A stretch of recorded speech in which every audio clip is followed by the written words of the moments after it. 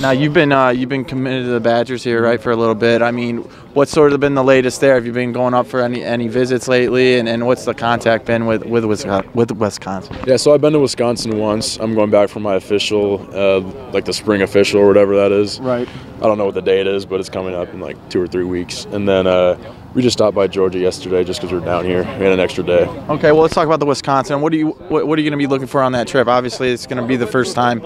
Is it going to be the first time going back as an actual commit? I mean, how is that?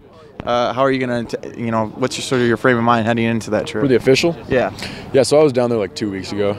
So that was good. And we were there with a couple more commits. But they're going to get all the commits down there for the official, so that'll be a cool experience. Okay, and then you just went to Georgia. I mean, what was the reasoning behind that, and would you check out for that trip? I just love ball. I wanted to see some spring ball and see how Justin Fields and Jake Fromm went after it.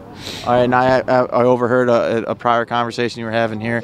I heard Michigan. I heard that's a school that's showing you some interest. I mean, which coaches have you been talking to? I talk with Coach Pep and Coach Harbaugh a ton. They contact me every week, and we talk every once in a while. So I've heard a lot from them. What is sort of their interest? What's sort of their message to you? Yeah, they want 2 quarterbacks in this class, and personally, I don't see myself going into a 2-quarterback system. But it's always interesting to hear what coaches have to say. Are they trying to get you to come up for a visit? Yeah, they're trying real hard to get me to come up for a visit. And I know their spring game. I believe it's on April 15th. Is that something that you would entertain?